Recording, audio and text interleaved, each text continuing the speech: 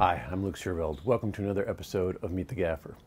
This is going to be part one of a series of probably just two, but I want to talk about these three units. So we've got the Nanlux Evoke 900C, we've got the Aputure Storm 1000C, and we've got the Godox M1000R. So these are all full color units. They're all, in the same ballpark as terms of output, but we'll deal with that in another episode.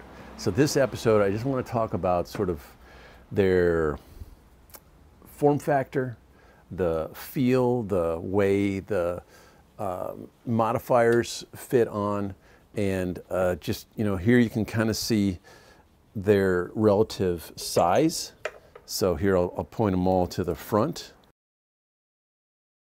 These two, the Godox and the Aputure, are Bowens mount. This one is inset. This one is, the Aputure one is, comes out. So actually you can see that better on the side view. This one is also more of a flat mount, the Nanlux. So the Nanlux is the one that's been out the longest. So it's a good sized body, quite similar to the 1000C. And then the M1000R is a smaller unit. So just overall. Seems like a smaller cob, medium cob. Maybe this is the larger one. Yeah. Then they all have kind of a, frosted front. And a little different color science as well, right? Because the 900C is RGB ACL. Then this is Blair CG, so you're adding the indigo. Then with the Godox, you've got RGB WW. Little different color science. We'll find out what that means in the next episode. But this one, we're just sort of dealing with the physicalness of these units. So as far as how they hook up, all of them are heads that go to power boxes or control boxes. So the Nanlux, the Evoke series, it's all in the head. All the control is in the head. So you're getting that all out of the back here. And that means then you have a smaller power box to go to. And for a 900 watt, this is a really diminutive unit, that piece of it. For the Aputure Storm unit, you've got a good sized control box, same as the 1200X, same as the 1200D, sort of the same box. You've got controls here, and then lots of ins and outs on the side. They all come with a clamp as well, so you can put it onto your stand. And then the Godox has a substantial control box as well, and just a very clear interface. But yes, again, a hefty control box. Then if you're going to put this out on a boom, if you're hanging these units, putting them up in the grid or something like that, and you're having the control box somewhat distance away, then that can be handy, but it can also be handy to not have to deal with that so much and just have it all wireless. These are all internal CRMX, so no problem there. You don't have to put an added receiver onto the controllers. Then let's talk about just connectors. So with the Nanlux, it's the same on both sides. So you have the same connector, so you don't have to worry about your ins and your outs.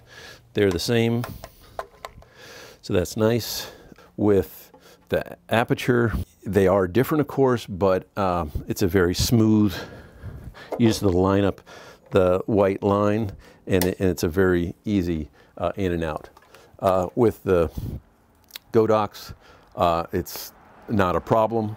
It's different on both sides, but a very solid lock once you line it up. Now, reiterating, this has a proprietary mount. This is the Nanlux mount, Evoke series, and then these are both Bowens. So that means the modifiers you use, you have to, if you're going to use similar modifiers for these units, then you have to be able to swap out the mounting system for that modifier. Now let's move on to Fresnels. So if we're putting Fresnels on here, this is the lightweight Fresnel. It's still pretty hefty as far as you know, its width, but this is the FL28, and it has, you know, the Evoke series mount on it. Okay, and then if you're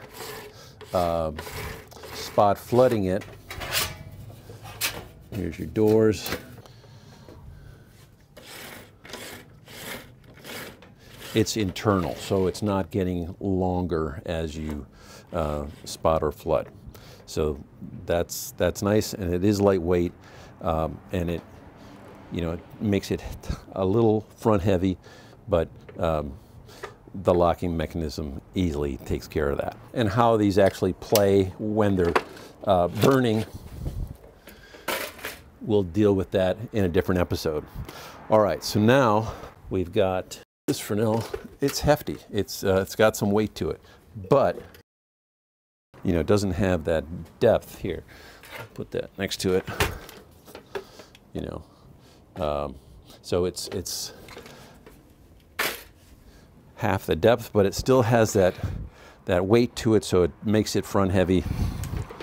You still have that going on. We got doors, and when we spot flood it, it does make it longer. So there is that, and there is, as you can see, good amount of weight, but again, this lock can take that.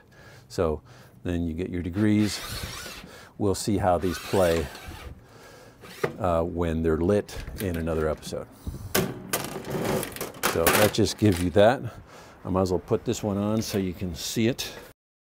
And now this one, I'll raise it up just ever so slightly. So here's the Fresnel for that. So it's, you know, not terribly large.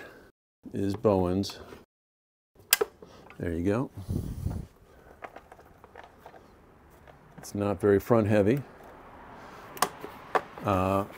It does make it longer, but again, yeah, not too bad.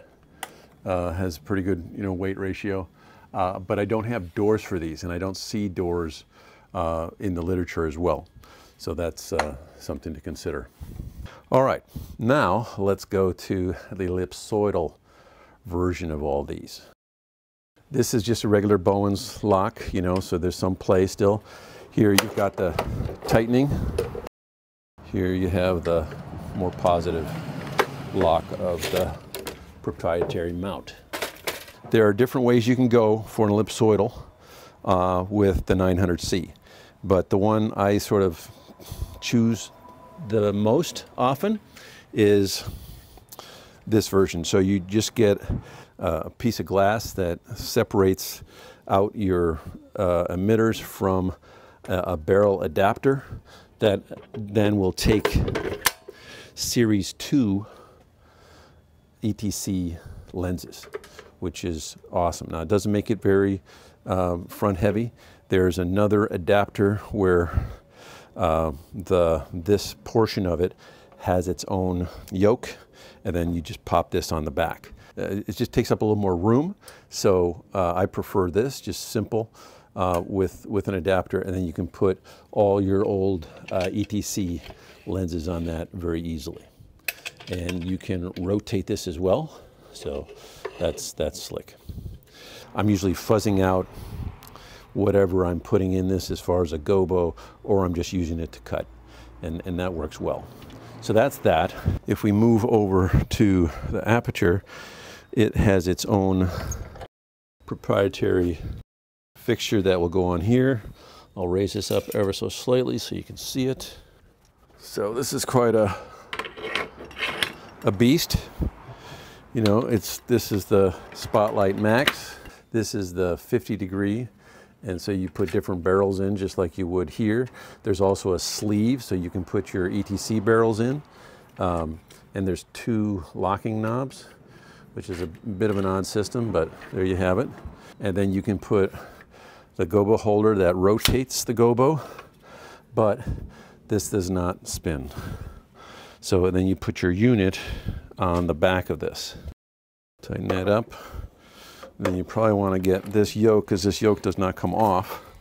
So you probably want to give this yoke, you know, a little better balance by putting it more forward, but not too bad with 2 lockdowns on left and right. And, you know, the center of gravity is designed for the unit. It's a substantial length, but if you think about it, you know, really, what is this? You know, it's not that much different overall length. It's just, this comes in a large case, so if you're taking the case with it, you know, it's just a bit of a deal. And then we'll see what we've got for this guy. To have an ellipsoidal front on here, you take this unit out of its own yoke, and then you can either repurpose this yoke, or you also get a yoke with the ellipsoidal mount. Then you'd put that in there. It's the same yoke, but a very diminutive spot mount. And then you put this on the back. Now here I have it mounted so that, you know, this is angled, so you can have it angled this way or angled that way. Just happen to have it in this mode. So now it's kind of back heavy, but again, this lock will take it. And then you just get different proprietary barrels for the front, just like you would with this one. And there is no sleeve to use ETC barrels, but what's nice about this is the way it goes, it's fine tuning in order to do your spot flood. It's a mechanical thing rather than a sort of analog jam it up and down and hope you get it. So that's actually a really nice feature. And it takes normal size gobos, but the holder for the gobos is a certain proprietary thing, I believe. That's been my experience so far. So I only have the 26 degree, but I'm ordering, there's a 19 and a 36 as well. There's no 50. This has a 50, and of course you can put 50s on both of these with ETC barrels. So that's a minus. On this side doesn't have that wide, wider lens, but I do like the mechanism. I do like the size, and I do like the fact that you can rotate this easily. So there's sort of pluses and minuses in all of these cases, and kind of what you reach for is kind of what works for you. So that is just the quick overview of sort of the physical aspects of these units. And then in another episode, we'll get to lighting and color and dimming and those sorts of things. So thanks for watching. We'll see you again next time.